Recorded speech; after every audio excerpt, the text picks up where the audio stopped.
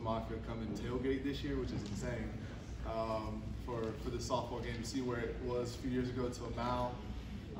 9 a.m. getting out there and having some fun. So the Madison youth couldn't be more excited for this game. We had a bunch of phone calls over the last couple months to kind of get this thing formed and ready to go.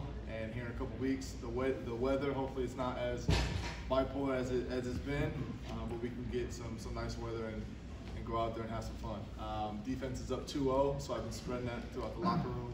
Guys have been hearing a lot about that. I just shot a group text out to everybody just a little bit ago, reminding them again, defense is up 2-0. So Josh has the home run derby on lock for the last 2 years, so guys are trying to take that also. So it's a bunch of guys out there competing, having fun, and for a good call. So I'll open up for questions. What you guys got?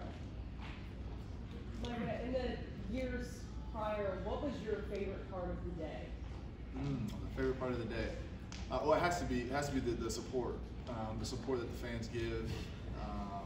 Just having, to me, the first year was just a simple softball game. Like Carly said, I did it back in Green Bay, and it was nice to see the fans and get out there in front of them and just saying what's up to the kids. But to see where it was then until now, and speaking of the tailgate and all that, like this is support that we get from the game.